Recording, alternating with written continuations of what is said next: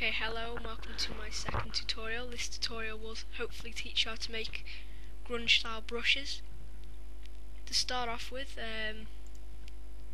open a suitable style photo, hold on, like this one. This image will be posted on Photo Bucket later on, so I'll leave the link so you'll be able to get the exact photo if you want it, or any grunge style photo will do, as long as it's got like grunge style in it, maybe rust or cracks or something, whatever takes your fancy. Now what, the colour doesn't really matter because we're going to have to get rid of that now anyway, so go on to image, adjustments and desaturate. You'll notice that it just instantly takes all the colour out and it's black and white. Then, although that's grungy enough, go on to image, adjustments and levels.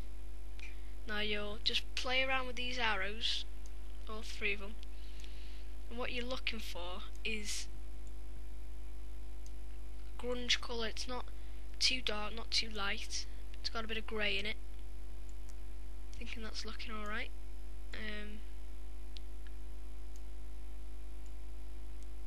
That's quite nice. Now then, use your polygon lasso tool and just select anything on your picture, preferably different textures, because that's what grunge is all about really. So you might want to go on this background here to different textures, you know, whatever really looks good. Join up. Now you'll have this selected area here. Go on to edit and copy.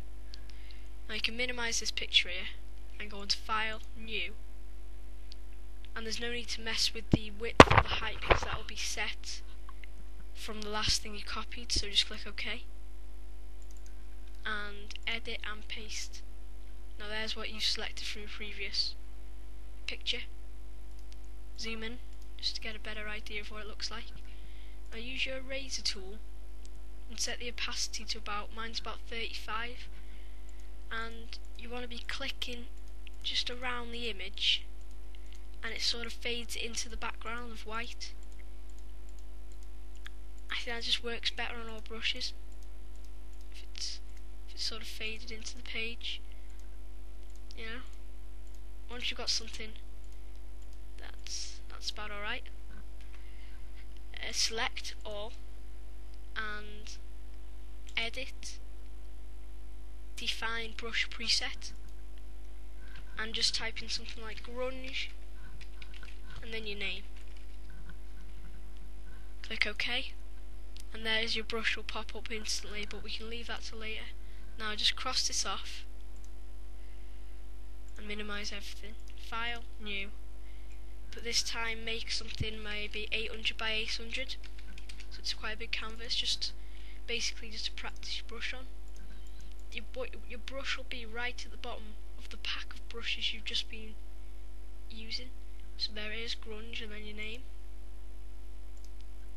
and there's your brush basically, you know, grunge style brush. These are a few of the ones that I've got. I made myself a few corner brushes,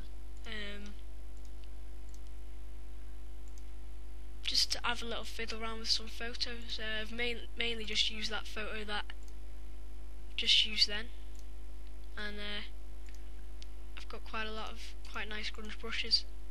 So I hope you've learnt a little bit off me, and if you've got any questions or you need to ask anything, leave a comment and I'll get back to you.